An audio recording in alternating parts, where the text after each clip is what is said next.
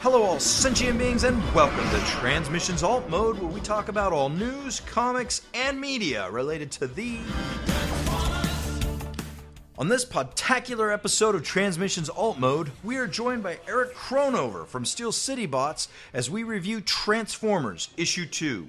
Ultra Magnus was spotted in the trailer for Season 3 of Stranger Things, and we get a look at what the future holds for the live-action Transformers movies. Today is Friday, March 29th, 2019, and this is episode 122 of Transmissions Alt Mode. Welcome to Transmissions Alt Mode, the podcast that spotted a G1 Shockwave in Aliens long before there was an Ultra Magnus in Stranger Things. I'm your host, Charles, a.k.a. Big C, and I'm joined by the excellent Transmissions team, which this week is just Daryl, the Cybertronian Beast.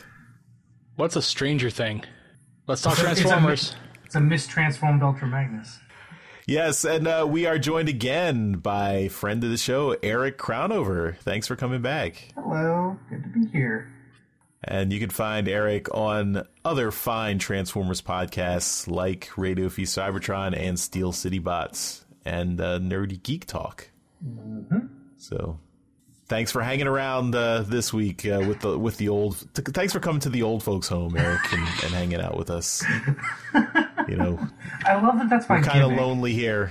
No matter no matter who I'm podcasting with, the gimmick is just that I'm a child and everyone else is old. It's great. Well, you can't argue with facts.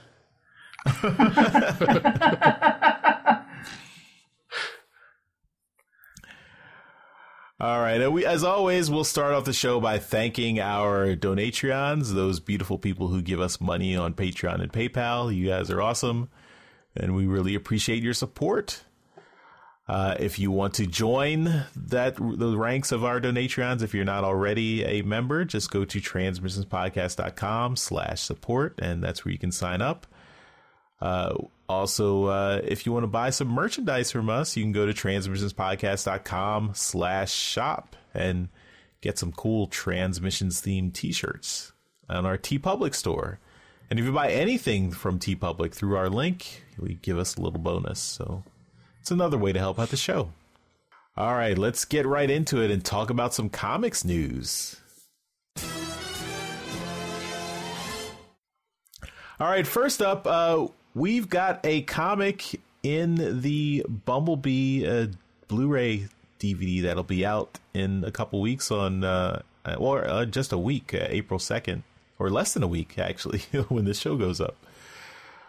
So this comic is called Bumblebee Sector 7 Adventures, and there's some preview images that show Bumblebee fighting Soundwave and his cassettes on Earth. So that's cool. What is got Rumble? Laserbeam. Rumble's so He's weird. just a robot. He's cool, but it's like, it's weird. I don't know. It's like they mashed up several different random Baybots. I do dig how Laserbeak is like a mix of Dark of the Moon, like his wings look like the Dark of the Moon Laserbeak, mixed with like the G1 body. Mm-hmm. Also, why is Soundwave an old man calling Bumblebee like kid? He calls him son at one point. It's now canon that Bumblebee is Soundwave's son.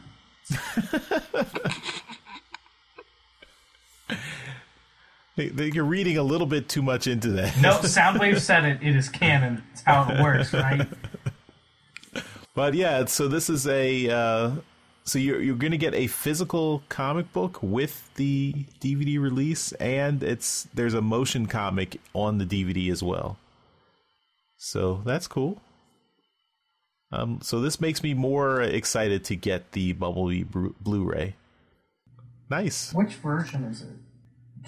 What version comes with the comic? The comic version. It doesn't. I meant like is it exclusive to a store or something? Oh. Because I know there's always there's a billion different versions of the movie whenever it comes out on Blu-ray and stuff. Yeah, it doesn't say what version it's like. Hopefully it's with all of them. that would be ideal. That, yeah, but it doesn't say if it's exclusive to one or the other, like the 4K, the Blu-ray, or the DVD, or a store exclusive. I think if it was a store exclusive, it would say it. Yeah, it would definitely say it. So it's probably just whatever specific format that it's. Yeah. Oh, well, we'll find out on April 2nd. Yes, we will. All right, moving on. Viz Media announces that they are putting out a Transformers, a visual history art book. So this is going to be written by Jim Sorensen, well-known Transformers book writer, archiver person who's done lots of Transformers books in the fans. I'd say he's a pretty big fan known in the fan community. This book is going to be 408 pages. Wow. And it's going to be a regular hardcover that will be $50, and then a deluxe limited edition with a collector's box and 5 exclusive art prints for $100. And this is scheduled for November 12th, 2019. So if you are big into Transformers art, it says there's going to be rare and iconic images from Hasbro's archives, and as well as development art from Paramount Studios feature films. So, Eric, that might be up your alley. Yeah, I'm actually pretty interested in this. Yeah, I want to see those exclusive movie pictures. All right. Next, we have some news about Death's Head, the return of Death's Head. Marvel has announced that at C2E2 last week, where Jeremy was, Marvel announced that they're doing a new Death's Head series. It's going to be written by Teenie Howard and art by Kei Zama, well-known Transformers fan, or Transformers artist Kei Zama. I'm sure she's a fan too. Yes. Yeah, don't vote for that title. Well, the Transformers artist is actually above Transformers fan, so she's earned both. I'm a little disappointed in the news article. It doesn't say, when it gives her previous credit, it says Scarlet Witch instead of Transformers. So that's what she did for Marvel. I was gonna say it's more relevant, but doesn't mean I don't want to see Transformers credit. Mm-hmm. Yeah. Or I should say Optimus Prime, I guess. That's the series she worked on. But yeah, so that's cool. I guess also in this new Death's Head comic, the issue 1 cover is going to be done by Nick Roche. Yeah. Who also in this article is mentioned as has worked on Amazing Spider-Man Renew Your Vows, because that's the most important thing he's worked on in his comic career. Well, he did a Death's Head comic too. Yes, he did. I am a little disappointed they didn't go back to Simon Furman for, resurrecting Death's Head, but I'm just surprised that they resurrected Death's Head. That's my This blows my mind. I out of all the announcements Marvel could have made, this is like the bottom of the list that I ever would have guessed. Yeah, and it warranted a panel. Oh my God. But I'm so happy. It's the best surprise ever. Mm-hmm. And I guess I should. I didn't read far enough in the article. At the last sentence of the article does mention that Kei Zama is best known for her work on Transformers: Optimus Prime. Oh, see, there you go. Good job. You got all mad for nothing. So apologies to Multiversity Comics where we had this news story. All right, I got to speed this up, or we're never going to get through alt mode. Next, we have some more preview art from the upcoming Transformers Ghostbusters crossover. Editor at IDW, Tom Waltz, has just been posting a bunch of teaser images. The latest one on Twitter is an image of the Ghostbusters discovering Starscream's ghost on Earth. It looks like they're on Earth, so in the middle of a field. So, yeah. I can't imagine the Ghostbusters going to space. Well, they're gonna, aren't they? Because aren't they on the cover? Aren't they on Cybertron on the cover? I don't we've seen Gozer on Cybertron, but not the Ghostbusters. Oh, okay. We'll see. Maybe. I mean, I think that's the least outrageous thing. I was just gonna say, I was like, they catch ghosts. Is space travel really? Is it really that improbable? I mean, if I could ground this idea in reality for a minute here, it's why. I was gonna say that's a pretty big if. Don't the Ghostbusters, aren't they concerned with, like, first and foremost New York, and then second of all, like, Earth and humankind? If a ghost is messing around in space, or let's just let's say the moon. It's a little closer. Do they really care all that much? It's out of their jurisdiction. Is that what you're saying? Exactly. Yeah, not their problem. You're not our ghost problem. That's right.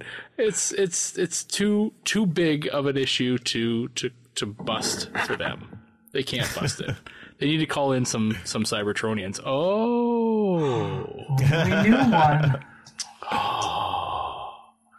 There you go.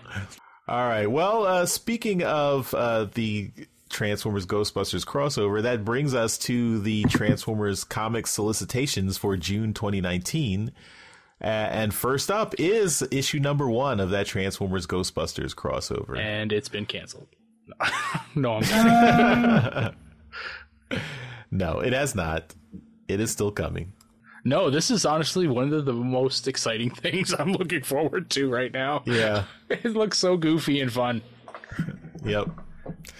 Also in June will be Transformers number 7 and 8 of the new series. So we're moving right along.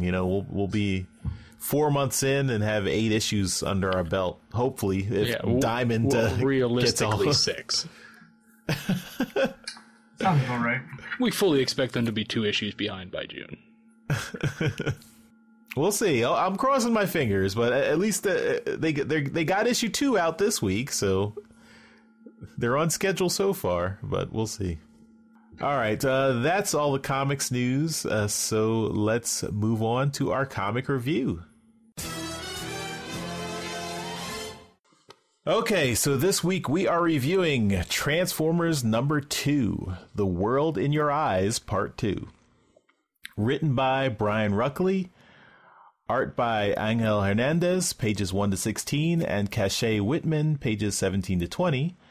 Colors by Joanna LaFuente, pages 1 to 16, and by Josh Burcham, pages 17 to 20. Letters by Tom B. Long. Editors David Marriott and Tom Waltz. We have a bunch of covers. The first one, cover A by Nelson Daniel. It's a nice picture of Chromia doing her investigative work. Cover B by Ron Joseph, art by Ron Joseph, colors by Thomas Deere. And it's Megatron rallying the crowd. I think it's before he becomes a Decepticon, even though he still has his fusion cannon. But it's a nice image. I like that. Very classic G1-ish Megatron. The retailer incentive cover by Jeffrey Veregi, I think. It's like a poster advertising Cybertron daily departures, like a shot from space of spaceships coming to and from Cybertron. And it's an advertisement for Primus Air, I should say. And we have a retailer exclusive cover from Sad Lemon Comics, and this is art by John Gallagher. And it's a nice picture of a Soundwave. It's a very cool, like, Soundwave on a ruined cityscape with his cassettes, Ravage, Rumble, and Laserbeak. Or Frenzy, I should say Frumble, I guess. And it's a nice little, a more gritty image, I guess I should say. So, Eric, which of these 4 covers do you like the most? Definitely the Soundwave cover, and not because of Soundwave, but because they did a toy-accurate Ravage, so he has massive biceps and thighs. And who doesn't want a Ravage with massive biceps and thighs and then skinny little legs underneath? It's fantastic. No, but the Soundwave image itself, joking aside, does look super, super cool, so that one is definitely my favorite. I background and the super cool sound wave and his little cassettes. Also, is Bumblebee dead under his foot? Bumblebee alike, I guess. It certainly looks that way, yeah. If he's not dead, he's not in good shape. Yeah. All right, Daryl, which cover do you like? I am going to place my vote for the Ron Joseph one with Thomas Deere on colors, the Megatron rallying the populace. It's got a lot of life to it. It's the facial expression on Megatron is showing, a lot of expression, and that he's really into what he's saying and that kind of stuff. And then obviously the crowd around him is pretty cool too. I like that one quite a bit. Not to take anything away from the one that Eric picked, but I do want to point out that Jeremy will have picked the Primus Air one by Jeffrey Vereg. That's a definite Jeremy cover right there, if there ever was one. But it's kind of boring. That's Jeremy. Wow. No, it's Jeremy likes the he likes the idea of it being. I think he likes it being like an ad, a minimalist. I think is what his deal is. So he's kind of into the minimalist pictures. So yeah. What about you, Charles? Well, yeah, Daryl, I'm gonna agree with you. I like the Ron Joseph and Thomas Deere cover. That's a really cool image, and I like that Megatron. That's a really nicely drawn Megatron there, and I like the just the detail on the crowd, like the generic crowd bots are nicely well drawn too, nicely rendered there. So I like that.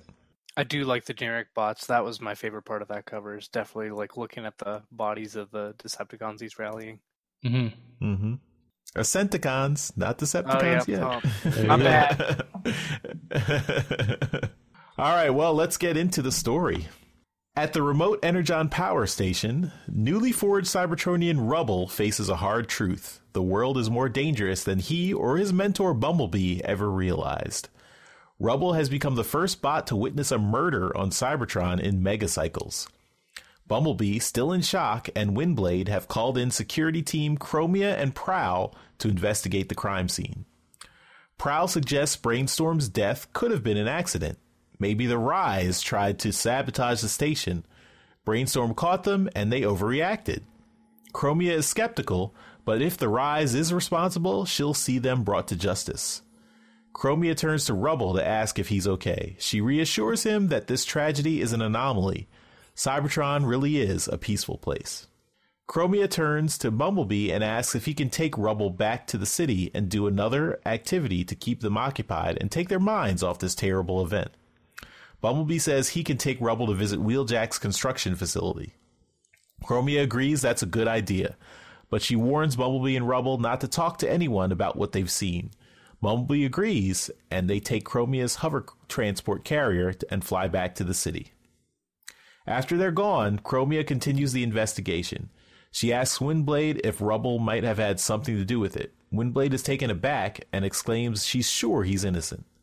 Chromia assures her she's just being thorough. Since Rubble did discover the body alone, she has to ask the question. Chromia continues to get Windblade's story, and she reiterates that the only thing they saw between Icon and the Energon station was a Voin scavenger. Prowl interjects. Did she check on the Voin? Was it licensed for this zone? Windblade answers no, she didn't bother checking. She's in security, not Xeno relations. Prowl answers back that she was investigating a report of possible sabotage, so she should have done her due diligence. Windblade reacts negatively to his second guessing. Chromia interrupts before the confrontation escalates and orders Prowl to get the other transport carrier ready for the body. As he walks off, Windblade grumbles about Prowl's line of questioning. Chromia commiserates with her, but tells her Prowl's attention to detail makes him the best investigator they have, even if his personality pisses off everyone around him. Chromia remarks that it's been so long since anyone on Cybertron was murdered, more than half of Cybertron's population has never experienced it. This could cause panic unless they figure out what happened and bring those responsible to justice quickly. Chromia calls Orion Pax via holocom and gives her report. No updates on the situation. Orion Pax understands, but he's got more pressing concerns at the moment. Megatron's Ascendicon rally in Tarn is going forward, and the audience is growing larger than anticipated. He asks Chromia to get more security in place just in case. Chromia answers that they're already stretched pretty thin, but Orion just asks her to get anyone they can spare to Tarn. At Iacon, Bumblebee and Rubble have made it back to the city. Bumblebee is still reeling from the shocking murder of Brainstorm and reminds Rubble not to discuss it with anyone. Rubble promises to keep quiet as they go to meet Wheeljack. Wheeljack greets Rubble and Bumblebee warmly, very excited to introduce Rubble to the wonders of construction engineering. Wheeljack is particularly enthusiastic about the crowning achievement of Cybertronian technology, converting the planet's moon into the greatest energon harvester in the universe. Termagax designed it, and 2,000 Cybertronians worked for kilocycles to bring her vision to fruition. As Wheeljack is going on and on, Rubble notices a small object on Wheeljack's foot. Wheeljack looks down and picks up a small organic slug-like creature. He mentions it's a skitter from the Aovian home planet. They stowed away on some Aovan refugee ships and are now thriving in the Cybertronian environment. They're harmless little creatures, so they let them stay on Cybertron. But now it's time for Wheeljack to put Rubble to work. Bumblebee leaves them to it, and Rubble gets an up-close experience of all aspects of construction work, with Wheeljack as his enthusiastic guide. Sometime later, Bumblebee returns to collect his mentee. He asks how they're doing, and Wheeljack is excited to report he's back just in time to catch the moon unfolding to do a full cycle of energon harvesting. Wheeljack encourages them to get a good view from the roof of the nearby parts store and see the sights. Bumblebee takes Rubble up to the roof, and they lay back to watch the night sky. Rubble asks about the details of the energon harvesting process, but that's not Bumblebee's area of expertise. Brainstorm would have known more about it, but that thought reminds Bumblebee of his terrible fate. They sit quietly for a few more moments. Then Rubble asks Bumblebee, what's the rise? Bumblebee goes into a rant about all the political factions on Cybertron. Autobots, Ascenticons, the extremists of the rise, primals, reversionists, etc. He cautions Rubble to stay away from all of them. Bumblebee never joined any of them, and Rubble doesn't need to either. Finally, Bumblebee says there are better, more wondrous things to pay attention to on Cybertron, like their moon transforming into a giant energon harvester. They watch in awe as the panels of the surface of the moon open up and it begins to do its work. Rubble is blown away. It's the most amazing thing he's ever seen in his young life. Bumblebee, significantly older, agrees. Meanwhile, in Tarn, the Ascenticon rally is in full swing. Megatron addresses the crowd, complaining about the status quo on Cybertron. Cybertronians are unique, gifted with advantages and abilities beyond that of any other species in the galaxy. Why are they constrained and limited on their entire planet? Why do they have to ration energon and wait kilocycles between forging new Cybertronians? Megatron continues that Termagax, founder of the Ascenticons, knew that they had to rise up and throw off their self-imposed constraints. They have to take control back from the Autobots, who are too invested in the status quo. As Megatron's speech intensifies, a sniper from a building above fires a blast at the podium, causing a panic. Megatron is enraged. Who would dare to fire on him? He tells the crowd of Ascenticons to get to cover as he goes to the source of the blast. He angrily crashes into the perch, but the would-be assassin is gone. Megatron vows to find the culprit and make them answer for this. To be continued. So, all right. I think issue 2... Unfortunately, I think this needed a bit more action. This was very much a, let's continue with the, filling out the exposition a little bit, having the murder investigation go on a little bit, and then, getting to know Rubble and Bumblebee. I think all those pieces are they're good ingredients here in the comic, but the whole comic just kind of didn't work for me. I like where the story's going, but I think in this single issue, the story didn't move forward enough for me. I think also, for the most part, I like the art, but I did notice that, in a lot of the panels that in the further away shots, we have, a lot less detail, and, comparing that to the more detailed art that we got from previous Transformers artists, I prefer that style. I think it was pretty much a stylistic choice about having, when you have wider shots, you reduce the detail a bit. And maybe it's also a consequence of trying to stay to this, the bi-weekly pace or for the comic, but I prefer more detail on the art. I thought the coloring was really well done. I think all the scenes were very vibrant, both the nighttime scenes, the daytime scenes, or I guess it was mostly all nighttime and then some indoors. But yeah, that's where I am on this comic. So I'm still looking forward to the next issue, but I wish there was more in this issue. So, Eric, could you maybe before you talk about this issue, what did you think of the first issue and where the new series is going so far? I think that it's interesting, but I'm still looking forward to the actual beginning. You know what I mean? I'm more looking forward to where it leads rather than where it is right now for both the first issue and this one. I like the art. I don't know if I like it as much as the previous Transformers comics, but it's not bad by any means. I definitely still like it. But overall with this, I think with both the first issue and this one, it's just I'm satisfied, but I'm not blown away, and I'm mainly just looking forward to what's to come. So yeah. But this issue specifically, poor Rubble. Just sad. Poor little Rubble dude. I totally agree with you though. This issue is so boring to me, at least. It's not bad either. It's just because it's all it's pretty much necessary. It's boring for the sake of future issues, I think. So I understand why this happened, but it's still man, this is a pretty.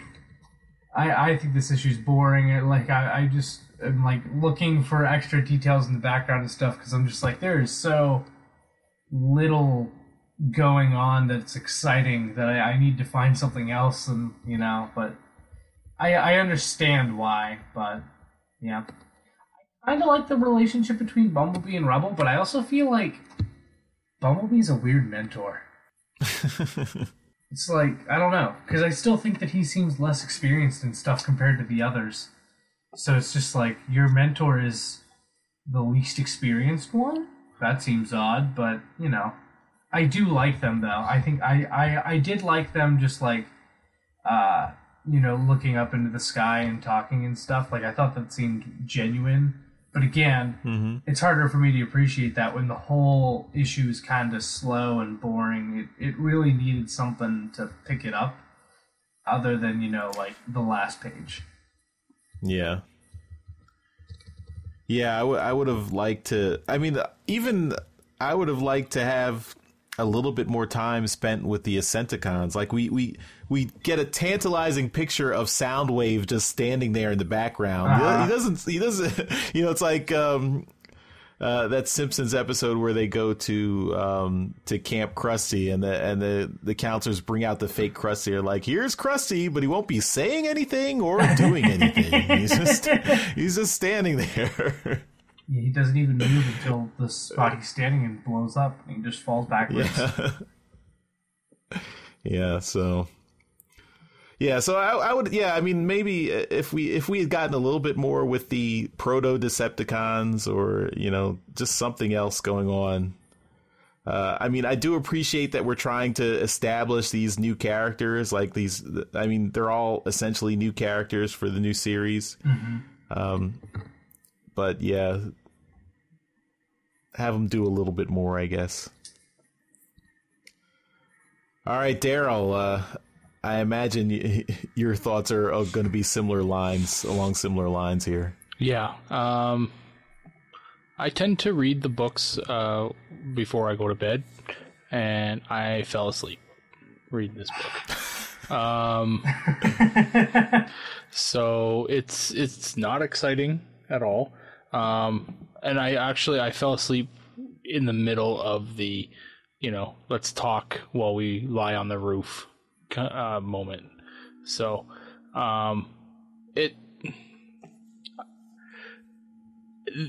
the art is, if they keep it the same, then it kind of sticks with being a different, continuity for me. If they start to bring in the old artists, then it kind of starts to, I want to expect more out of it. I'm looking at the lines, and the line work on the art is very thick, and I see like little bits where it kind of like certain lines go through where they should, where their stopping point, and I want to say that this looks like it's done 100% digitally, right? So I can see where there'd be benefits to it being done on paper, like the old school way, and then there's kind of some negatives to being done 100% digitally. As far as the story goes, yeah, it was super boring. Not a lot happened. The exciting part with the Asenicons, I'm looking at it right now again, and Megatron's getting everyone riled up. And then the shot comes out and blows up the stage. Okay? First shot explodes the stage. Then 2 shots hit him in the arm, and they go ting tang. I'm like, I thought that was funny. What gun is this guy using? Or what is he made of that he can take the shots, right? And if he can take the shot that explodes a stage, what the hell is this guy thinking? That taking the shot at him? You better get a better gun, dude, because this is junk. You're doing nothing to this guy. I don't know. I saw that and I'm thinking, this is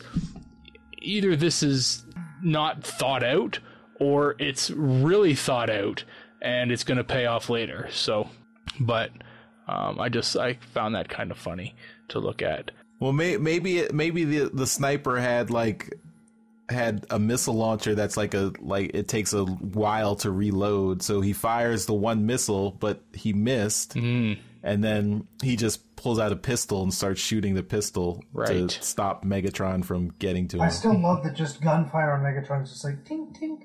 No matter what gun it is, just stop. Like, oh, that's cute. The panel with him coming through the wall is probably the best panel in the whole book. And that's very action-y, and it looks really great. If I wanted to really get nitpicky, I could pick away at it and even find problems with this particular panel. But all in all, I myself am the guy who wants action all the time. I don't care about the story, but I'm still in the mode where I got to give it to this, Ruckley and the team to kind of sauce out the story here and build the foundation for it. I want to hear what's happening in the world that they want to live in and that kind of stuff. So with that said, I'm still okay with this second book being as it is.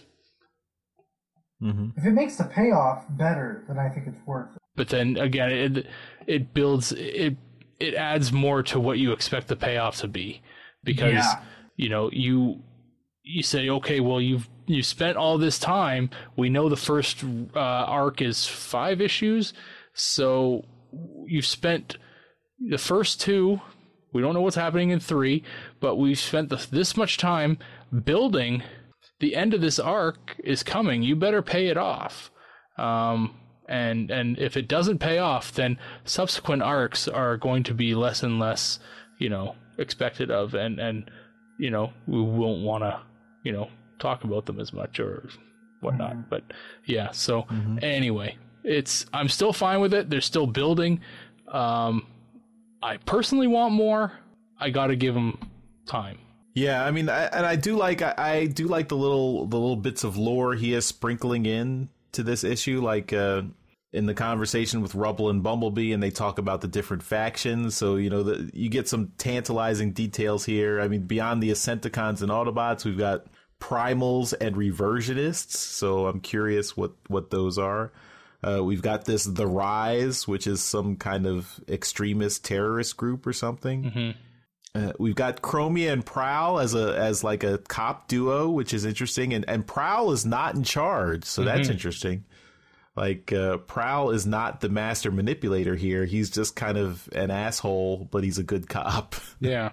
And he is usually, he is almost always the alpha in any kind of, situation. And here he's a subordinate. Yep. And we do get a brief cameo of Gears in the construction facility working with Wheeljack. Yeah. He's so cute.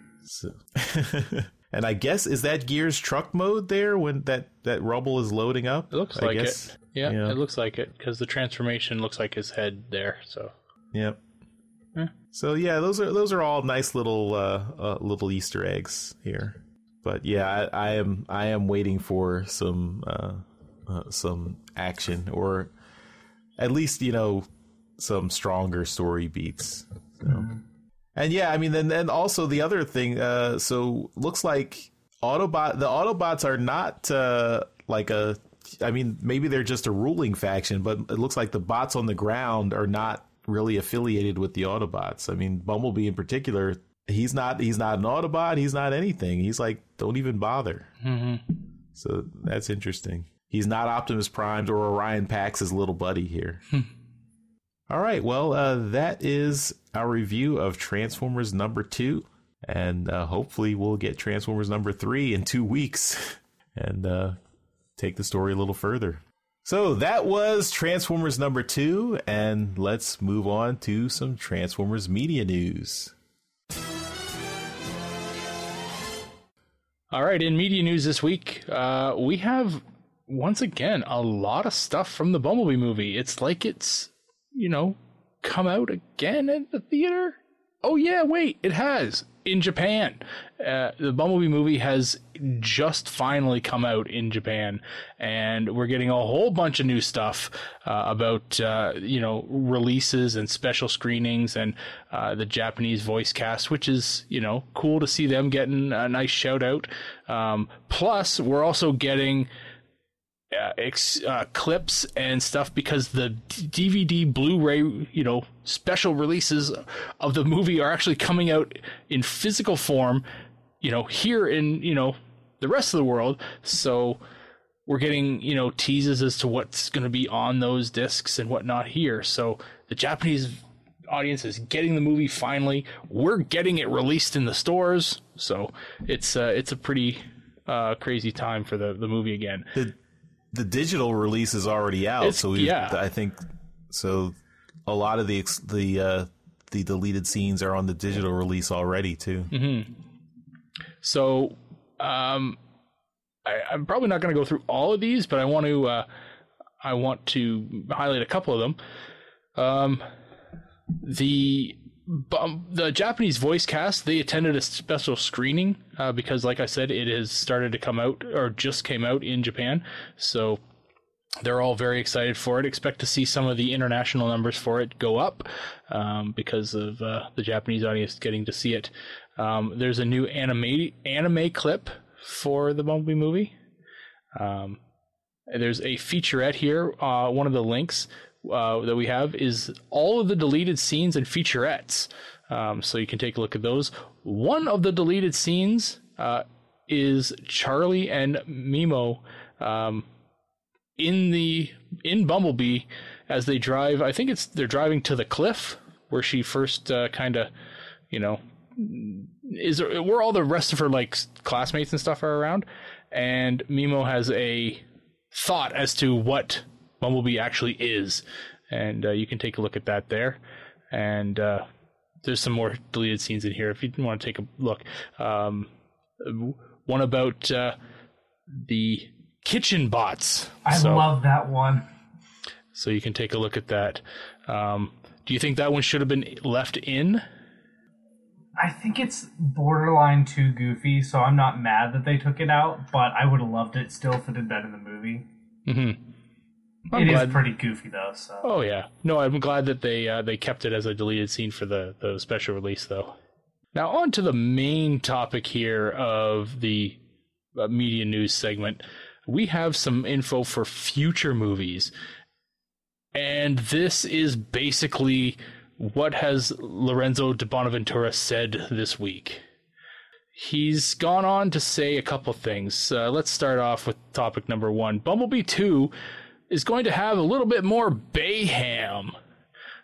So he has actually referred to it as Bayhem. And Michael Bay, Mayhem, yeah, you get it. Now, let that percolate for a bit while we move on to the next one here. He's also said the future direction of the movies. He basically wants 2 movies here. He wants to produce a sequel to Transformers: The Last Knight, where he wants to complete the story arc with Unicron. Yeah, the horn sticking out of the sand in the desert. That's Unicron. If you didn't know, there you go. And they're working on a Bumblebee 2, which is 2 different universes from what we are understanding as of right now. This doesn't make a lot of sense. It's very confusing to people that are not within the fandom and following this as closely as we are. But yeah, so it's a mess. And he's basically, the most recent one is saying that the next main Transformers movie is a reboot. Now, I think I'm just going to pass this over to Eric, who is just going to run down Lorenzo, and we're going to pile on and kind of trash this, because it's a mess. Yeah, so first off, the Bayhem thing. He is such an idiot for using that word, because he isn't talking about Bayhem. Bayhem is a combination of action, excessive explosions, inappropriate humor, all that kind of stuff. It's a bunch of things. What he is talking about putting in the Bumblebee sequel is not Bayhem. He's talking about just a couple more action scenes. Okay. I don't know why he thought it was smart to use the word Bayhem. I guess because it would make a great headline, which, hey, it did. Because it got everyone all riled up, when really they shouldn't be, because he's not talking about actual Bayhem. He's literally just talking about an extra action scene or 2, which makes sense, because the first one with Bumblebee, it laid down the foundation of the characterization and everything. They put in all the work. It makes sense that they have room for a little bit more action in the sequel. That's just kind of logical. Right, but then he went and used that word and made everybody mad. So he's so smart. Then when it comes to I feel his word basically is super unreliable unless you're talking about a yes or no question. His opinion is terrible and should not be listened to for basically all of these interviews. The only thing that I would really trust are the facts that there are 2 movie scripts in development. There's no reason he'd be wrong about that, because that is his job. He's a producer. So that makes sense that he would know that there is a sequel to Bumblebee, which is supposedly having Bumblebee and Optimus teaming up, which, yeah, that makes sense. Sounds right.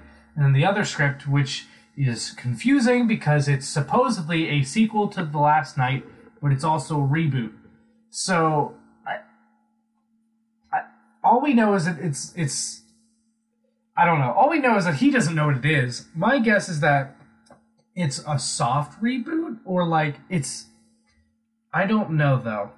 The way he talks about it is confusing. I think that he doesn't know what the word reboot means, which he's actually stated that in an interview, where he also said Bumblebee is not a reboot. He said, I don't even know what the word reboot means. Not even kidding.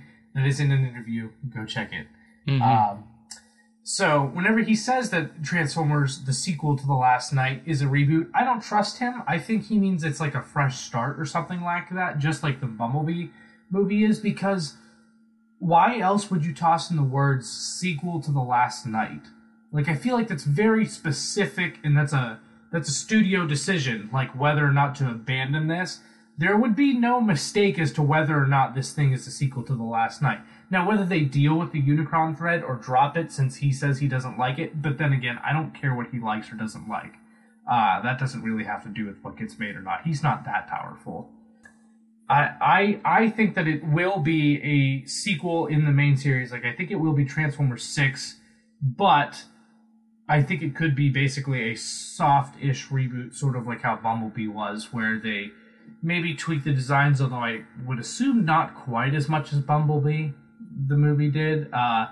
And then obviously change around the way they do the story and stuff like that, which, hey, I'm okay with. But I'm kind of hopeful at this point that we could get a Transformers 6 and that it could actually be something that everyone likes, because I like Bumblebee a lot, and I really do. It made me sad that it seemed like the main series of Transformers films was going to die after The Last Knight, because I really do I like that universe, and I would like to see it end. Even if it doesn't continue on forever, I would just like to see it actually end, not the way The Last Knight is very much not an end. So I'm hopeful, but still skeptical about Transformers 6. Bumblebee 2 being a follow-up with Bumblebee and Prime, that's obvious, that makes sense. There's no reason to doubt that. Transformers 6, I think, my guess is that the new Transformers main film will be 6, whether or not it's actually called 6, but it will follow The Last Knight, whether that be loosely or not. But who knows at this point? Mm-hmm.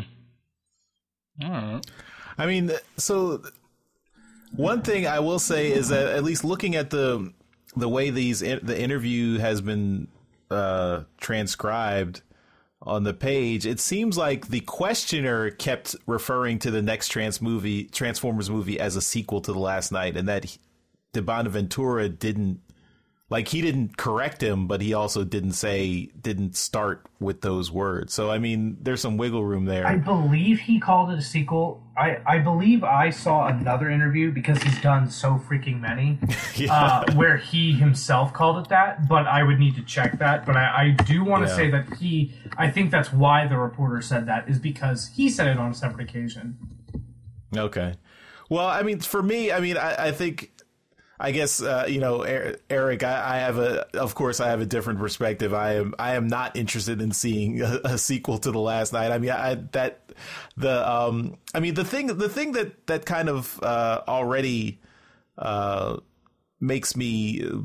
me about the live action movies is that they don't even, like, from one movie to the next, they don't even respect their own continuity. So why should I care if they continue their continuity, to the next movie? So I'd be perfectly happy with a completely fresh reboot. I'd actually prefer that. I think they always, they seem to just set up plot points in one movie and then completely drop them in the next movie. Like, case in point is Age of Extinction. Everything they set up in Age of Extinction, they completely threw away in The Last Knight. So, I mean, you had no explanation for Megatron being Megatron again. You had no explanation for where the mini Dinobots came from. You had no explanation about the whole mythology with the creators doing stuff on prehistoric Earth. All that stuff just, was never followed up on. I mean, so I think they don't respect their lore enough in the movies. So why should I respect it? And, so I'd be happy with a reboot, but I'm also, I'm aware that, they will probably try to capitalize on kind of straddling those two, those two. Yeah, they want to get the money ends from of the spectrum. Both. Yeah, they've learned from Bumblebee. It's like, oh man, we can make money doing both of these things. So you know what? Right. Let's just do both. But I guess we'll see. I mean, it's gonna be a little while before the next movie, so I guess we'll just wait and see. That's true. And that's it for media news. All right. Let's move on to some transforming pop culture. All right. Two little items here. First up, there's a contest to win an Xbox One X, Bumblebee themed Xbox One X. You can do this through social media. It's been announced on the Bumblebee movie Facebook, Instagram, and Twitter. You have until April 2nd to enter this contest. You have to be an Xbox Live account holder, 18 years of age or older. So Eric, you just squeaked under the bar there. Actually, I don't know if you have an Xbox Live account. I do, actually. Okay, good. So you got to follow Xbox on Twitter. You got to retweet the Bumblebee sweepstakes post that they put up, and it's linked in the article here. And if you do all that, you will be in the contest, and 5 winners will get an Xbox One X, custom Bumblebee Xbox One X. I'm entered. I hope I win. Yeah, that's but... Well, definitely let us know if you do. We want to bask in the glory of your winnings here. Yeah, so when this episode goes up, you've still got time to enter. So head over to Twitter and get those entries in. All right. Next, so this is what we referred to in the intro. So they just released the trailer for Stranger Things, Season 3 Stranger Things, that is coming this summer. And in this trailer, you can see a G1 Ultra Magnus in one of the scenes. Because this is set in the 80s, so, lots of 80s references. And yeah, whoever put this G1 Ultra Magnus in the shots here is not a Transformers fan, because they do not know how to transform G1 Ultra Magnus.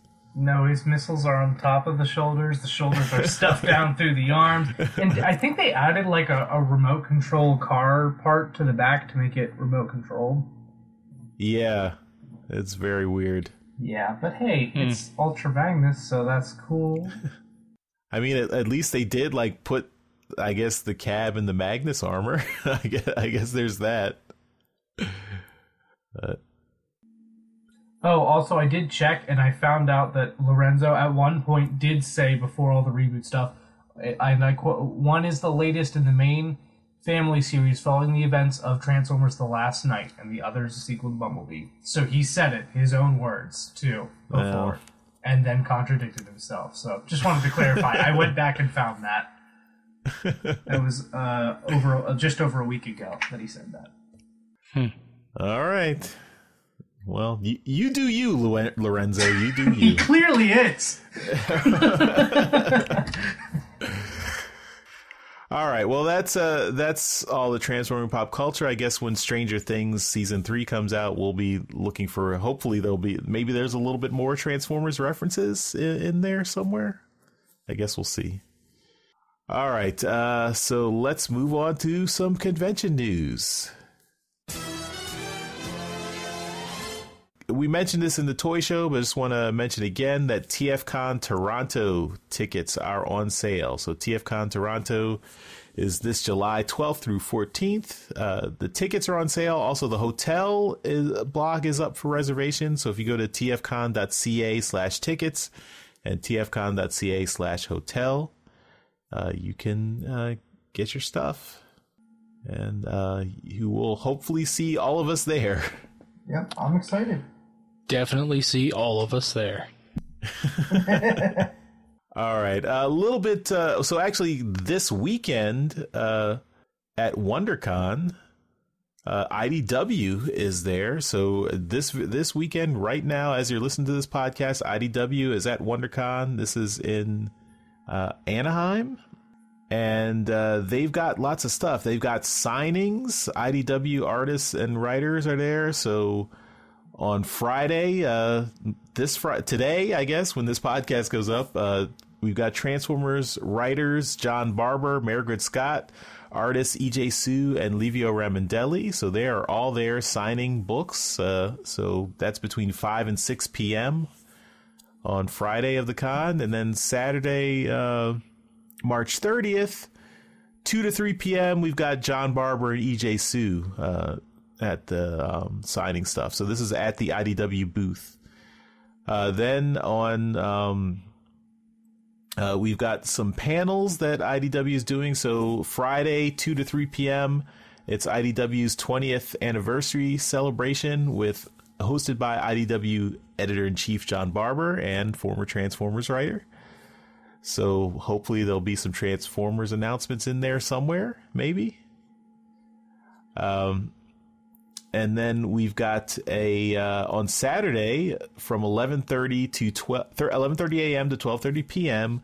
We've got a fully Transformers panel. It's Hasbro and IDW present the Transformers panel. So this is all about the new Transformers comic series. It's hosted by John Barber and editor David Marriott. And they're going to celebrate the 35th anniversary of Transformers as well. So hopefully we're looking forward to seeing lots of information this weekend out of Transformers. If anyone is at WonderCon, hit us up. Tell us what you saw there. If you caught the IDW panels. Yeah. So there's IDW's doing lots more stuff there. But that's all the Transformers related stuff. But we'll link in the show notes. You can see all the IDW panels. They also have a bunch of convention exclusive variant covers. In particular, a Transformers #1 cover by EJ Sue that features Optimus or Orion Pax, I should say, Megatron and Chromia on the cover. And yeah, I think that's the only Transformers cover, but lots of other covers there too. So check that out. All at WonderCon this weekend. All right, well, that's it for convention news, and that'll do it for this episode of Transmissions Alt Mode. Thanks, everyone, for listening, and we will see you next time. Also want to thank Eric Crownover, for joining us this week, helping us out. Thanks, Eric. Absolutely. Thank you very much. And again, tell everyone where they can find you on the internet. You can find me a couple places. Radio Free Cybertron. Also, my own younger generation of Transformers podcasters. We have our show Steel City Bots, which you can find by searching Nerdy Geek Talk, wherever you listen to pretty much this podcast, I guess. Big layover. So you can search that. Also, Eric Crownover on YouTube if you want to hear me rant about Lorenzo's Transformers announcements as they go on. So yeah, definitely check all those out. All right, and bye everybody. Have a good week. Later. See ya. Hey everyone, thanks for listening to this episode of Transmissions. But just because this episode is over doesn't mean the Transformers fun has to stop. Join us and other Transformers fans on our Discord chat server by visiting transmissionspodcast.com/discord. If you would like to learn more about how you could support the Transmissions Podcast, just visit transmissionspodcast.com/support. Thank you all for listening, and we'll see you again next week.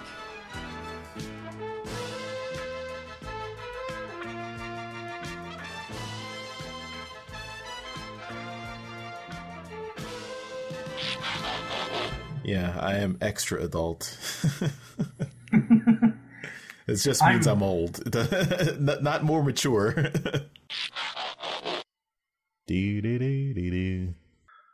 All right. This is you, Daryl.